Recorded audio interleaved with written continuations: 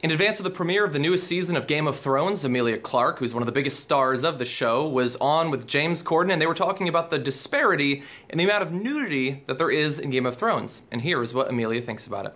So I feel like there's a little bit of inequality between the amount of nudity that happens with women, this woman in particular, and it happens with the other guys. You know, I just think that should be, I think it should be even. Yeah. Free the penis. Yeah. You want to free the pig? So we start it now. It's a hashtag. Now let me be the first to jump in and say that I agree with her 100% for a couple of reasons that I'm going to make clear. First of all, because the disparity is stark. It's Rob Stark. Most episodes have, at the very least, a couple of boobs. Generally 2. They usually come in pairs. And there have been a couple of penises as well. Then you throw in, you've got some butts, both male and female. But for the most part, you have a lot of female nudity. Even from the first episode, Emilia Clarke has been one of the most commonly appearing nude actresses on the show. And she brings up a good point. And I have a few reasons why I think it would be a good thing, not just for the show, not just for women, but for men as well, for there to be more hanging dong in Game of Thrones and other shows.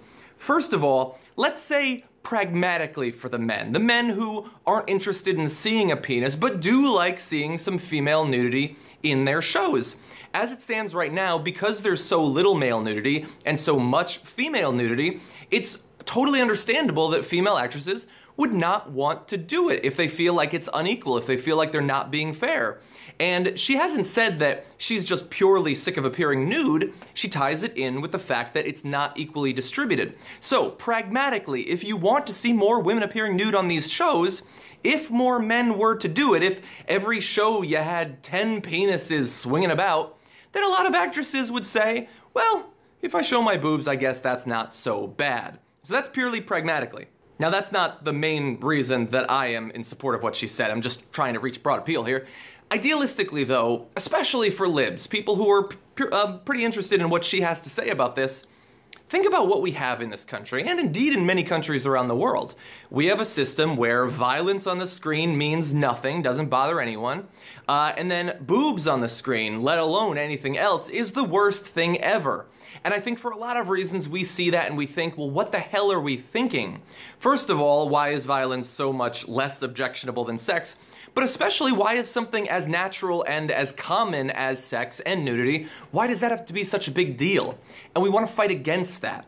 And apparently the way to fight against that is not simply to have just women appear nude on the screen.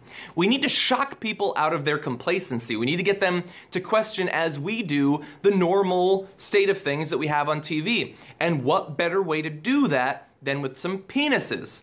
Because if you think about what's the most shocking thing to see on the screen, it's got to be the shaft and some balls. That will shock anyone out of their rut that they're in mentally.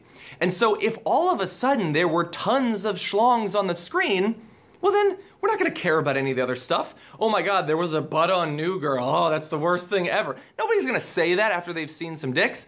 They're gonna all of a sudden realize, oh, I've seen probably a sum total of 60 inches of penis in the past week. And I'm not destroyed as a person. My life is pretty much the same. Whether I like the appearance of it or not, I still carry on. And now, after I've seen all of that, what does it matter if I see some boobs? What if I see some man ass or some woman ass? If I see some vulva? Is that really so bad? I don't think people will think it's that bad once they've seen the dick. And that is progress. Whether you like Game of Thrones, don't like Game of Thrones, or a fan of Emilia Clarke and her political positions or not, I think that we need to move forward and allow art to be more artistic, to experiment more with nudity as well.